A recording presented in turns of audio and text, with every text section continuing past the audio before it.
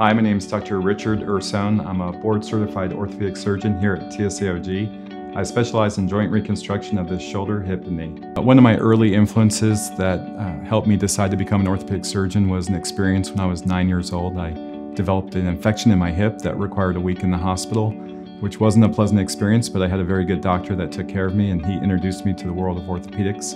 That sparked that interest, which carried on through med school and then into my training through the Army.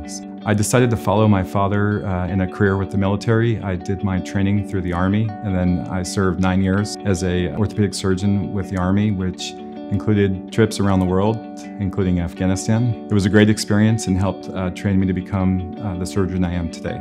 I will treat patients of all ages, including young children and adults into their 90s.